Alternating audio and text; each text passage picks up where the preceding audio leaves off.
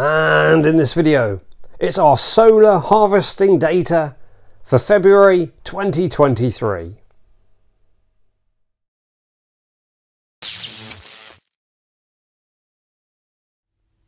And this is a quick and very simplified overview of the system that we've got.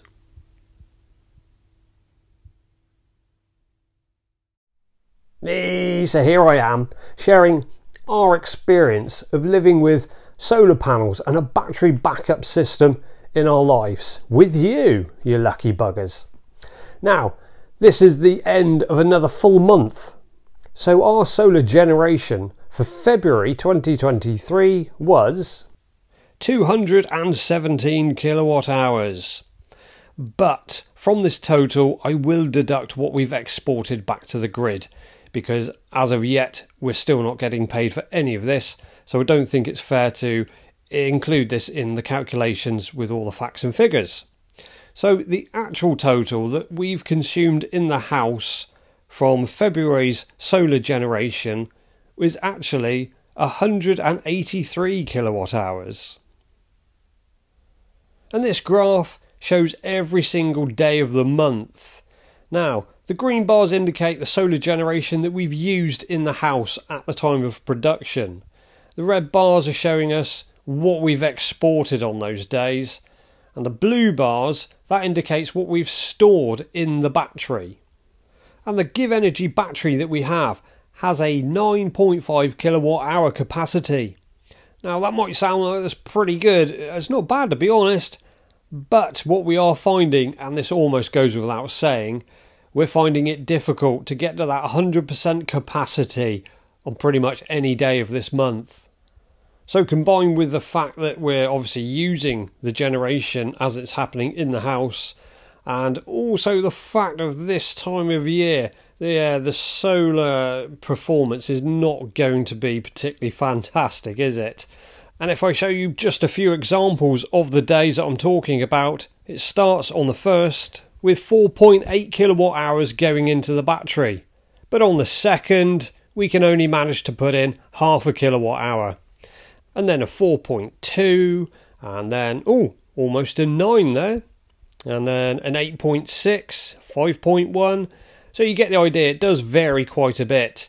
But the battery is doing its job reasonably well. I mean, I can't complain when there has been enough reserve capacity put into the battery. It has powered the house throughout the evening and through the night as well. And so here I've made a table, and as you can see, I've put the data from January already in. That was from my previous video. And also now February's data has been put in as well. And you can see last year on February we used 220 kilowatt hours, which cost us £44, and that's the flat rate. There's no standing charge involved in that value at all. Now, this February, from the grid, we've used just 47 kilowatt hours. That actually cost us £9.40. Now, the solar generation of 183 kilowatt hours has saved us £36.60p. And this is actually quite a good comparison, because if you take the 47 and the 183, we do get 230 kilowatt hours, whereas in comparison, last year it was 220 kilowatt hours. And to be honest, we're not really letting this rule our lives too much. I mean, we're still going about doing our day-to-day activities. We're just enjoying the fact that we are saving money every single day, pretty much. I mean, 47 kilowatt hours of energy used from the grid for the whole month of February. I mean, yeah, we're very happy with that indeed. Now, when you look down at the bottom right-hand corner there, the £65.60p is the total amount savings for the year. So, if we deduct that from the value of the system that we've bought, which was £11,000, we've got a total of £10,934.40p. So yeah, there's still some way to go to get any kind of return of investment, isn't there?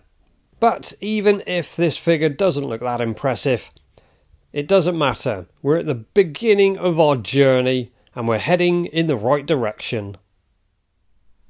Okay, there you go. There's some of our simple facts and figures for February for you. Anyway, so March is upon us now and things are looking good already. So fingers crossed, we're definitely on the up and up. Anyway, thanks ever so much for watching, and until next time, make sure you keep on shining.